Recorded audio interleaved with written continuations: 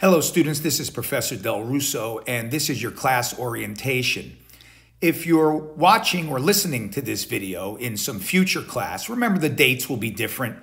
Some of the instructions will be different. So if you're watching or listening to this video, make sure you take a look at your actual Canvas page and look at the dates that things are due and familiarize yourself with the syllabus as it exists at that time.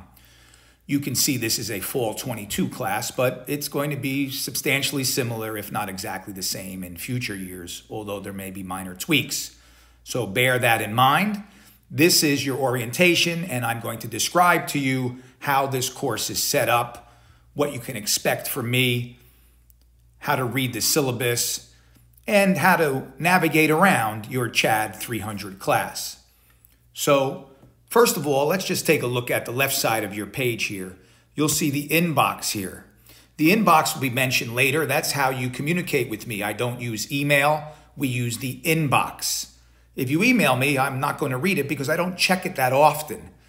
All of my colloquy, all of my discussions, all of my communications with you are done via the inbox. So make sure that you use the inbox to communicate with me, and we'll be able to have discussions about anything you want to talk about. And I'll talk a little bit more about that later as I go through the syllabus.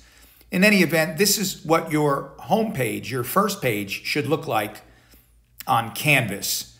This is a student view. And you'll see there's something called the Academic Engagement Verification Activity. That's for some students, not all. If it's relevant to you, then do it. If it's not relevant to you, then ignore it. You'll see there's a section called Getting Started. I am making Getting Started due on September 11th, 2022. And in that section is this class orientation screencast. Since you're already watching it, you know that it's there. But it has to be watched, and you have to take a class orientation quiz. You'll see the quiz in another section of this video in just a moment, but there will be a quiz on the class orientation video that is going on right now, and it's important that you do that class orientation quiz, and it has to be done by 9/11/2022. That's when it's due. And if you see on the side, there's a to-do list. All students will see this to-do list, and right there it's indicated that we have to do that class orientation quiz. And if you go down, you'll see all of the things that you are required to do that are in the nature of assignments.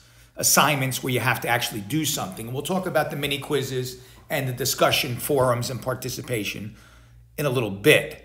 But just bear in mind that on this side of your homepage is a running to-do list, and it'll have the date that things are due. So that's a handy way to keep control of your studies.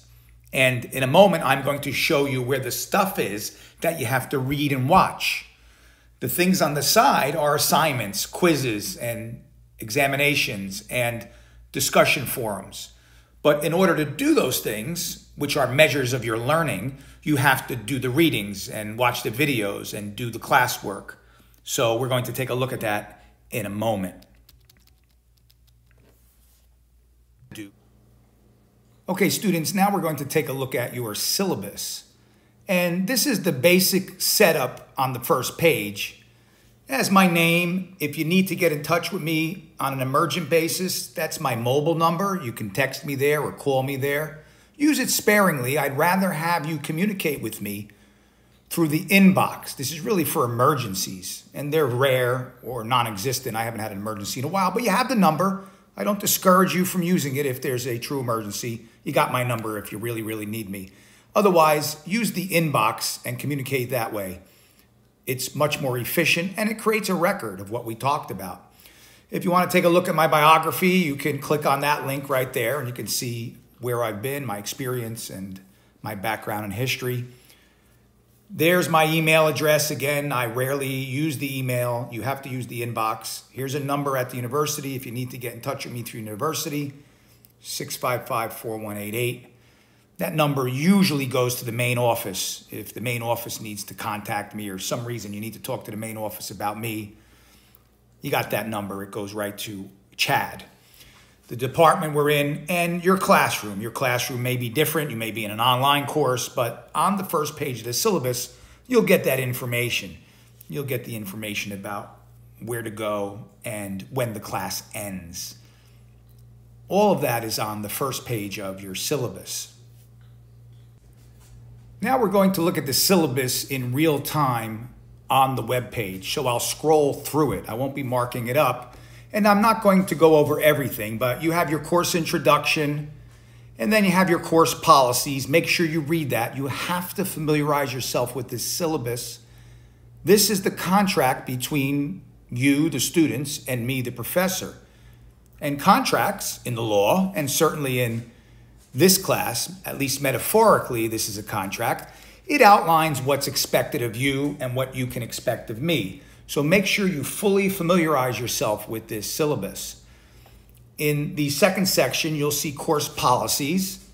And in that course policy section, there is an area that describes about the sensitive issues that we will discuss in this class. A lot of forensic interviewing is about children who have been abused or neglected. And as you might expect, those are sensitive issues. Some of them may have personal relevance for some students. Look, everyone's encouraged to share your thoughts and reaction, but personal histories should not be shared on Canvas. And the discussion boards where you express yourselves, don't talk about trauma that you may have experienced, things that happened to you, how your parents may or may not have treated you, or things that happened in school, or what happened on the playground where you experienced some trauma. Those kind of things are important, but this is not the forum to talk about those kinds of very personal, intimate issues. And if anything that we talk about is particularly distressing, make sure that you private message me using inbox, okay? Make it known to me. You can call me also if you want. Ideally, I want you to message me through inbox and we'll figure it out. And if you need services, if you're triggered in some way, I'll make the referrals for further services. You can rest assured that there will be absolute confidentiality to the extent required by law and to the extent required by the university. I'll be there to help you if somehow what we discuss causes you great consternation, great stress, okay? And in these forums, these discussion boards, you're expected to behave respectfully towards everyone else. You know, we don't take it personal. We don't attack people. We don't get political. We talk about facts. We talk about our observations, and we make informed commentary. So just be aware of that. You know, you should check your inbox daily. We'll talk about the Cyber Cafe in a little while. That's where most of our communication happens. If it's personal, then you use Canvas Messenger. I don't use email. I've said that multiple times. No email. You might want to download the iOS app, the Canvas iOS app, or the Canvas Android app in the Google Play Store. You know, I use the app from time to time. Be careful with plagiarism, and plagiarism is more complicated than simply cutting and pasting. If you take someone else's work and present it as your own, that's plagiarism. Even ideas can be plagiarism. And if you plagiarize, if you knowingly plagiarize, and you take the work of some third party and present it as your own, you know, then I'll have to take the appropriate action, and I don't like doing that. But I will do it, rest assured, and there will be consequences. Here's your book, Deborah Ann Poole, 2016, Interviewing Children, The Science of Conversation in Forensic Contexts. You can get it on Amazon. You can get it online in a variety of places. I'm not so sure it's in the bookstore, but these days online is the most efficient way to get it. Look it up. It's the first edition, and it's published by the American Psychological Association. You won't need it for the first week or so. I reproduced some other articles by Professor Fowler from a different book that's a little bit older, but it provides background. But I think by week 2, you're going to need Deborah Poole's book, okay? This class is delivered on campus. I realize some of you may be watching this video and you're taking it online. Well, then it doesn't apply to you. But for those students who are on campus, attendance is required. I'll be taking attendance. And there's also a substantial amount of reading and writing expected. We want to help you become effective child advocates, and that's obviously really important.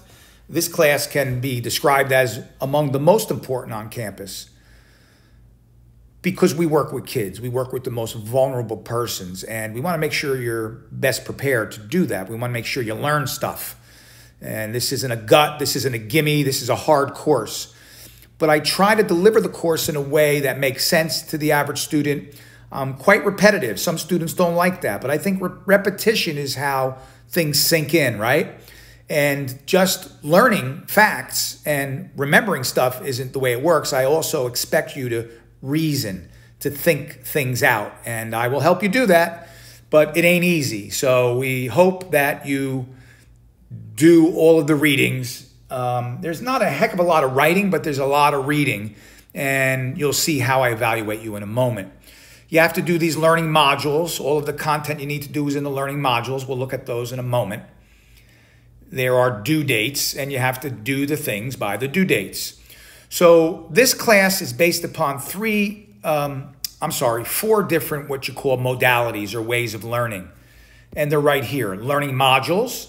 And that's basically the canvas space where the stuff is that you have to watch, read, look at, interact with, the learning modules.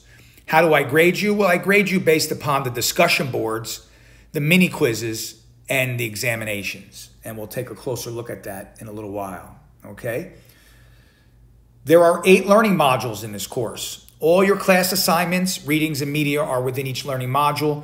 Pay close attention to those due dates. Most learning modules are 2 weeks long. Make sure you do the work. Don't wait till the last minute, and don't simply rely on what I say in class. That won't matter to you online students, but you class students, on-campus students, if you simply listen to what I say in class and don't do any reading and don't watch the videos I shared with you or do any of the assignments I give you, you'll probably fail or maybe get a D. And we don't want that. We want you to get an A, you know? So you have to do the work. Don't simply rely on my lectures. And I'll tell you right now, I don't talk about everything that's going to be on the quizzes or the exams. Not everything I do when I come to class reflects what you need to learn. So if you simply rely on the lectures, you won't do well in this class. Do the work and you'll do well. Take my word. These discussion boards, there's 3 of them in this course. Learning modules 2, 3, and 5.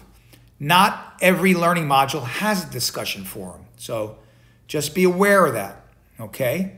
There's 3 discussion forums. And all 3 of them together are worth 15% of your grade. They're not hard. We'll talk about them in a little bit, but they're not hard. Students tend to blow them off. Not all of you, but some of you blow them off. I don't know why.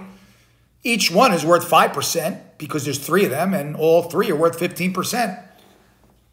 You know, if you simply do them and provide a little bit of insight, be a little bit informed, you're going to get 5% of your grade. 3 times 15%. Don't blow them off.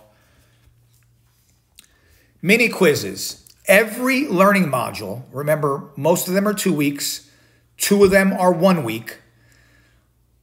The learning modules, each learning module, okay, will have some kind of test afterwards. Each one will either have a mini quiz, okay, or at the halfway point and at the end of this course, you'll have a major examination, a midterm examination, and a final examination. So every learning module will at least have a mini quiz, and there are 5 questions. They're available from 5 a.m. Saturday until Sunday at 11 p.m. There's not a lot of time to do these mini quizzes. The mini quizzes permit you to use your notes or the book. Bear in mind, though, you're not going to have time to go through your notes in the book. You really should know the content. But if you forget a concept and you need to take a quick look at your notes, you can do that. You're not allowed to do that on the midterm or the final exam. If you do that on the midterm or the final exam, That's academic dishonesty, and it will be treated accordingly. You can get in big trouble. You don't want to get in big trouble. You don't want to be a cheater. You're not a cheater. You're someone who takes this seriously, who does the work. And when you do the midterm and you do the final exam, you do it based upon your understanding of the content. However, the mini quizzes, you're allowed to take a peek at your notes. Understand that. Among these mini quizzes, if you bomb on one, you're going to be able to drop your lowest score. You only get one drop per semester. And when you look at your GPA or you look at your grades on Canvas, it automatically calculates and drops the lowest grade. So whenever you look at that final grade score, it already dropped your bomb quiz, if you ever bomb, okay? Thus, your score in the grade book is always your final score. Excuse me. The midterm and the final, just like the mini quizzes, will be available from 5 a.m. Saturday until Sunday at 11 p.m. on the weekend that the learning module ends. Your final exam will be conducted on campus during our last class session. Online students, that might be different. But on campus students, the midterm is available 5 a.m. Saturday till Sunday at 11. You take it on Canvas. You take it remotely. You take it on your computer. The final exam, you're going to take it on campus during our last class session, okay? The midterm is worth 30% of your grade. The final is worth 35%. Here's the undergrad grading scale. Speaks for itself. It's not a good thing to try to negotiate grades with me because I don't do it. I'll explain why you got a grade, but I will not consider ever changing a grade, an assignment grade or your final grade, unless I have made a demonstrable error. In other words, I don't entertain efforts to negotiate grades based upon your personal academic circumstance or for any other reason. So don't tell me if I only had another 0.06 percentage on my grade, I would be able to be on the honor roll, or I would get 10 cents more in my financial aid. And while I may have some empathy for you because I was a student for many years, I'm not going to change the grade. Because if I change your grade, it's obviously unfair to everybody else, right? Then I got to give everybody 0.06. And I don't do that. And if you are not doing well, I don't give extra credit for any reason. So don't come to me and say, can I have extra credit? I really bombed on this. I don't do it. Now, if you have a compelling, unexpected, demonstrable reason, you can tell me why you were unable to finish the coursework. I'd rather you not do the coursework rather than try and bomb. I would be happy to discuss your personal situation. If it's compelling, unexpected, and you can demonstrate why this thing happened that you couldn't have anticipated. And then maybe we'll do a incomplete grade. The class ends, you get another couple of weeks to do the work. We make a incomplete grade contract. The university does this not all the time, but in some appropriate cases, you can get an incomplete grade. That's how I handle that. I don't offer extra credit. It's here twice, the sensitive issues discussion. We don't do that. You got to come to all classes. And I'm not a big fan of students rolling in late. I don't get too upset about it when you're an on-campus student. But if you make a habit of it, I'm going to call you on it. I mean, if there's some reason why you can't make my class on time, because I'll be there, and you do that repeatedly, I'm going to call you on it. I won't embarrass you in front of everybody else, but I will discuss it with you. Listen, 1 or 2 times, don't bother me. Most of the time, I'll simply ignore it. If it's the 3rd or 4th time, then I stop speaking. And that is not a good thing, right? I wait for you to sit down, then I keep talking. You don't want to be that person. Try to get there on time. Again, I'm not going to embarrass you the first time, the second time. If it's repetitive and I don't know why, and why is something that makes sense to me, then you're going to have a talk with me and we'll figure out how to get up earlier or how to find a parking space or how to be on time. And I think most of you will be on time. I'm not too worried about that. And if it happens once in a blue moon, I don't really care. I'm just going to ignore it, come in, sit down, and catch up, okay? I'm very flexible, but I don't like people taking advantage of me. And I don't let it happen. And it won't happen because you're all good students. You know, I can kind of look in your eyes and see whether you're on, Yahoo Celebrity or whether you're, looking at a TikTok without the sound on. I will know. And if it happens repeatedly, then I might point it out during class. And that's not fun. Or I'll give you a look. Don't do that. I expect you to be on your computers or your iPads or your tablets or whatever you're using. And if you don't have a tablet or computer, I don't care, but most students do. And if you're on an electronic device, good for you. But you should be on the Canvas page. And I don't know how my brain is able to do this. Maybe it's something that professors develop over the years. But I can tell by looking in your eyes, and I don't have a cognitive retinal scanner built into my brain, but I can tell just by the glaze in your eyes whether you're looking at Canvas or you're looking at TikTok, okay? Don't do that. It's disrespectful, okay? If you get a text or you need to take a phone call, step outside. If that happens, I don't care. I'd rather have you get up from your seat and walk outside. Take the call. Come back in. I won't treat you any differently. You're not in trouble. You didn't do anything wrong. You know what I don't like? When you're texting or your phone's ringing inside and you somehow hang up and then you text them back. And, I don't go for that. Go outside, communicate with whoever you have to communicate with, and then come back in. And I realized that there are emergencies. Maybe a parent called you. Maybe your boyfriend's car broke down. Maybe your girlfriend needs to be picked up at a different location. If you need to take a call or shoot a quick message or something, go outside and do it. I don't go for texting and communicating with third parties during the classroom session.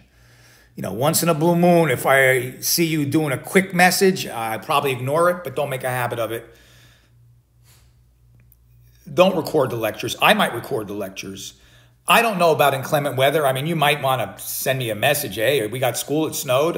If I know, I'll tell you. But, and you should do that in the cyber cafe so everybody sees the message. But, I don't really know. I just go on the same websites you do. And I'm just sign up for the university's text messages. So that's what you really need to do. Those of you who have DRC things, make sure I got them. Make sure that I got the email.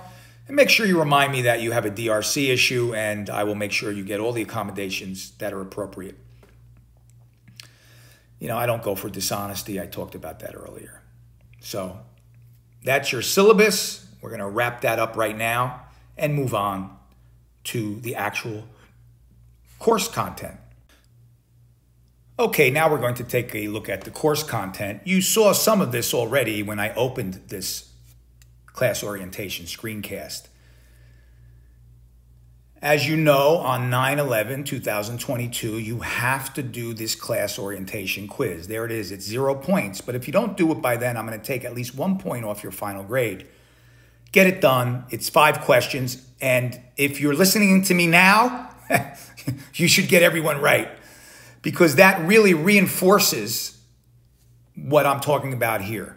And I think that's real important. I think managing our expectations is vital in a classroom. So let's take a closer look at the learning modules. This is where the stuff is that you have to do in this course. Every learning module starts out with learning objectives and perspective, and we'll look at that in a minute. This is learning module 1. You can see learning module 1 has a due date. Every learning module has the due date. Most of them are 2 weeks. Some of them are 1 week.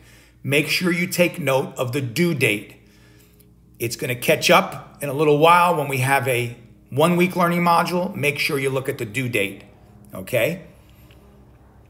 Now, objectives, content, cyber cafe, mini quiz, review, and mini quiz. What's that all about? Let's move forward and take a look at the one for learning module 2, just for the heck of it. Again, you have October 9th, 2022.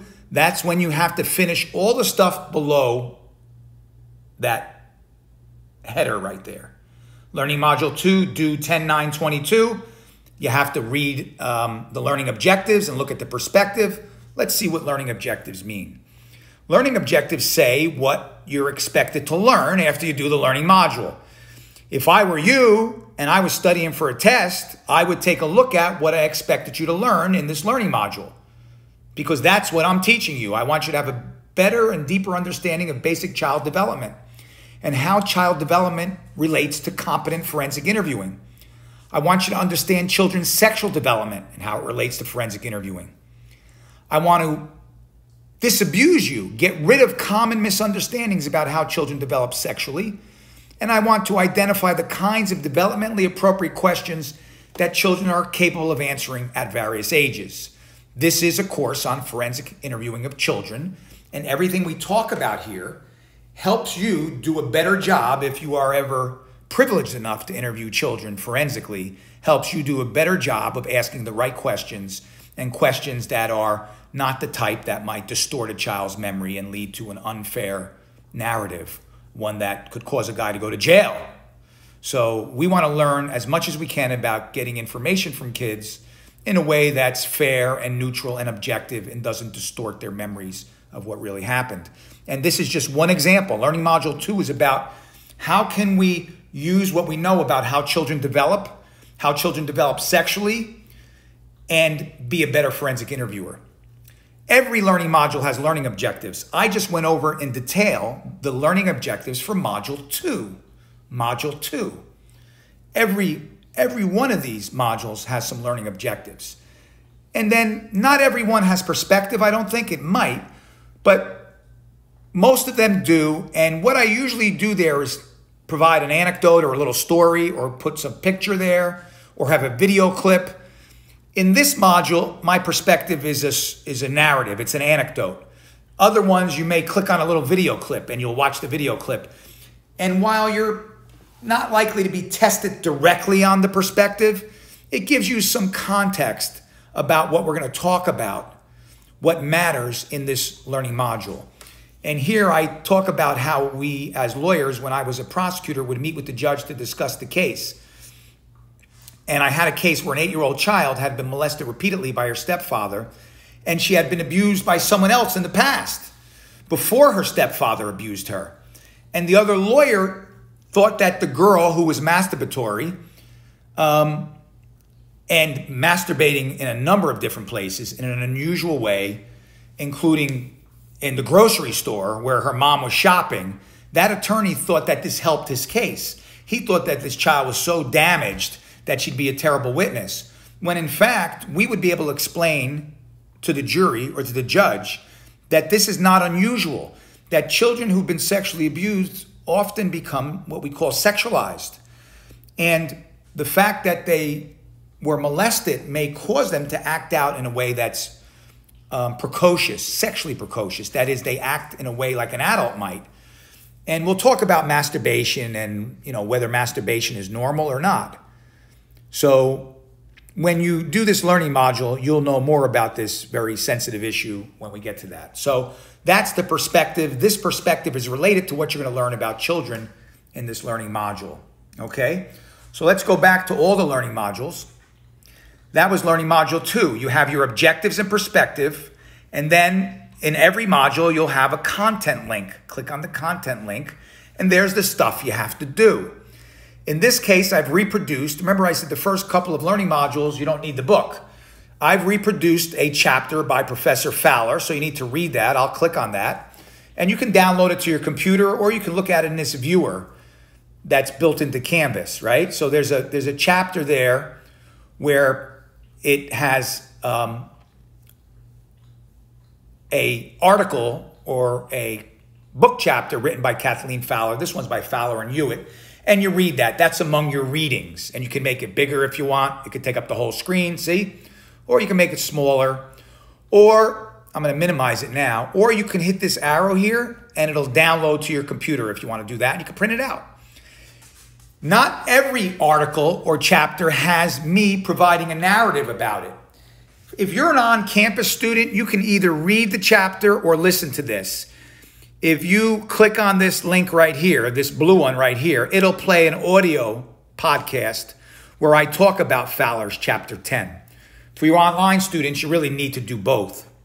Read the chapter and listen to me explain it in that podcast. You'll have PDFs as well. There's 1, 2, 3, 4 PDFs. They're just more stuff you got to read and watch. And they load just like the other one, right? And you can minimize it. And if you want to download it, hit the arrow and you can download it and print it. Some people like to do that. In the content section for this learning module, number 2, you also have video clips. Each one of these video clips brings you to YouTube, and it talks about on the YouTube page why these videos are important. So you have the links there and you have video clips. I'll turn one on now. Let's see if it plays. And I'm pretty sure it will. Hit the button and then it'll play the video. Okay? And you're not going to hear it now because we're doing this podcast. This video clip demonstrates how... All right, let's shut that off. So again, content and module link. This is all the stuff you have to do. Everything you have to do in Learning Module 2 by October 9th. Now, this will unlock on September 26th. That's a Monday morning. That's the day after the previous learning module was due. Open on the 26th. It's a 2-week module. So by October 9th, you need to do everything in here. Learning Module 2, content and materials.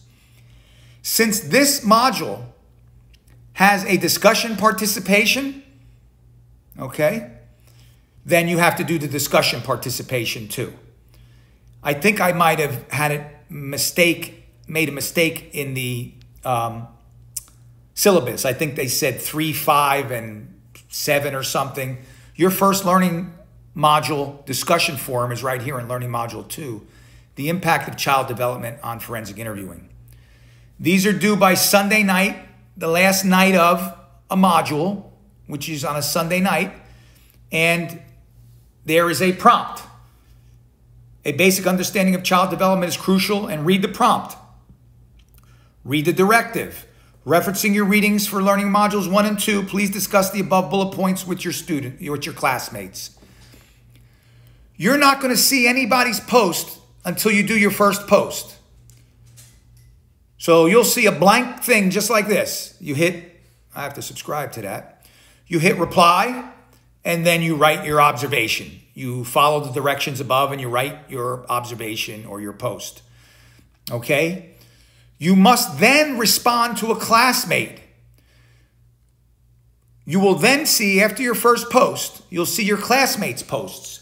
If you see one that's interesting or provocative, you need to post a response or an observation, provide input. And what I don't like is cheerleading. I don't want you to say, Danielle, that was a really great post. Danielle, wow, you rock. You're so astute, Danielle. No, tell me why Danielle's post rocked. What was interesting about it? What did she say that you didn't think of? Why was it relevant to what we talked about? Okay, I don't need 10 paragraphs. I don't need you to be brilliant. I just need you to say why you think Danielle's post is interesting or matters or provocative or you didn't think about that thing. Tell me why. Why? Don't just say, oh, that post was really interesting. No, that's not a response to a classmate, and points will be deducted. So you need to post twice. Make an original observation and post, and then respond to one of your classmates in the manner I just suggested. You can post more than twice. That's a minimum. Many students do post more than twice. If you only post twice, I won't hold it against you. You can still get 100. You know, I don't go, well, they posted 5 times. This student only posted 2 times. Therefore, I'm going to give the 2-time student a 90. No. It's the quality, not how many times you post. But it has to be at least 2 times, okay? Actually, I don't want to subscribe to this. So, discussion participation 1 is an example of something that you have to do in a learning module. Every learning module is constructed this way: objectives and perspective, content, discussion participation, if there is one. There's only a few, okay? Then you have your mini quizzes. Every module has either a mini quiz or an exam in it. This one is a mini quiz. I give you a little micro review. You may hear me mention a graduate class It's the same review because the content's the same. The questions are different for graduate students, and it's a little bit different. But here, your micro review is 90, not even 90 seconds, like 60 or 70 seconds. It just points you in the right direction to take the mini quiz. And the mini quiz is only about this module, Learning Module 2. 5 questions in 5 minutes. So it's fast. You can use your notes. You can't use your notes in the midterm or the final. This is what every learning module looks like. Learning Module 3 looks very similar. Actually, 3 also has a discussion forum. Learning Module 4, very similar. That's where your midterm is, though. Okay, your midterm is on October 30th. That's the day this learning module ends. Remember, it's available from Saturday at 5 in the morning till Sunday at 11 p.m. But if you take a look at that, I'll take a look at it right now. It's very fast-paced. There's 25 questions. You only have 30 minutes. It's closed book. The mini quizzes are not closed book. Closed book. The mini quizzes are not closed book. Remember that. Let's go back. And again, every module has the same structure. Okay? Now, lastly, I'm going to wrap up by showing you the Cyber Cafe. Every module has a link to the Cyber Cafe. What's the Cyber Cafe? Well, that's how you should communicate with me. The Cyber Cafe is a place for you to ask questions, to maybe talk about a news thing you saw on television or you found an article that's relevant to our studies. Put it in the Cyber Cafe. This is our class bulletin board. If there's a broken link, for example, post it here. Don't direct message me if the thing that you have to say here, another student might want to know. If there's a broken link, there could be another student who saw the broken link and they need to know what to do.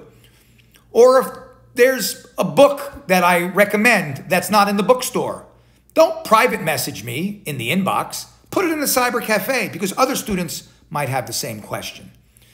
You know, if it's snowing out and you want to post in the Cyber Cafe, you're not the only one who's worried about the snow. Put it in here. If I can help you, I will.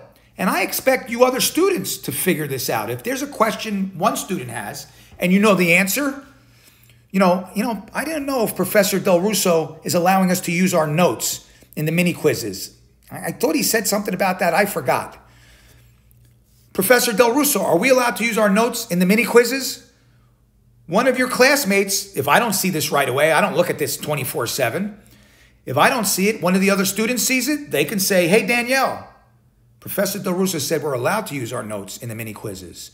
When I see your response later, I'll go, that's right. Or I won't say anything at all if you got it right. This is the place where we talk to one another about almost everything. You only post over here in inbox if it's private or personal.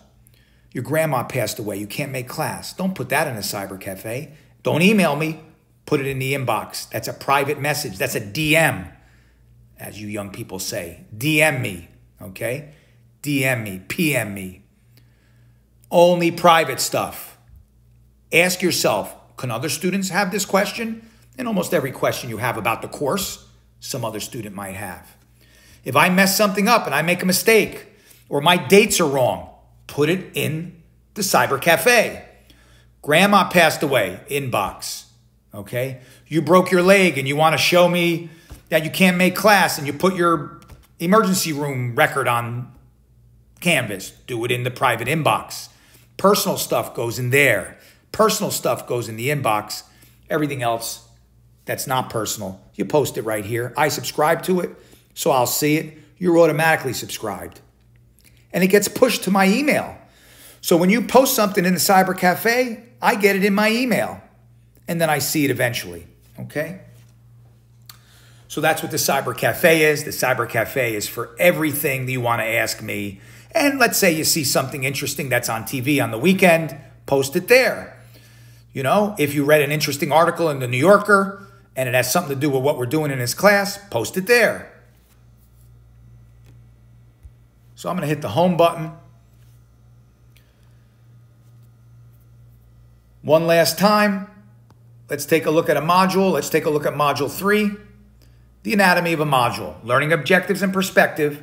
All the stuff you need to do is here. It has to be done by the date, October 16th. Cyber Cafe is to ask me questions. Discussion participation forums are worth 5 points each, 15 points in the aggregate. And every module has a mini quiz and a micro review. The micro review doesn't open up until the weekend of the mini quiz. The mini quizzes are open book and open notes. That's the anatomy of a learning module, okay?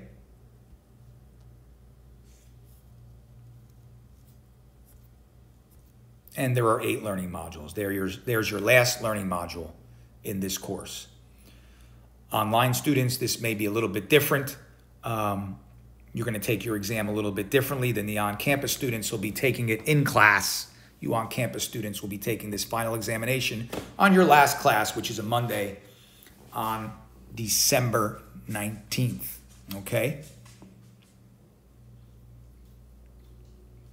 And I may be doing, you're going to have reviews online like this, or I may be doing an in-class review. I haven't decided that yet.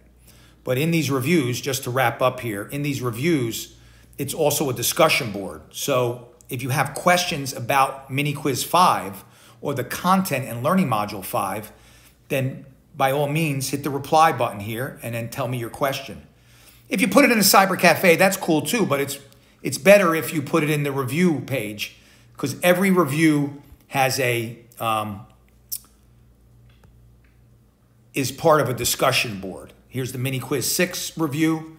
There's a discussion forum here, and I'm subscribed to them.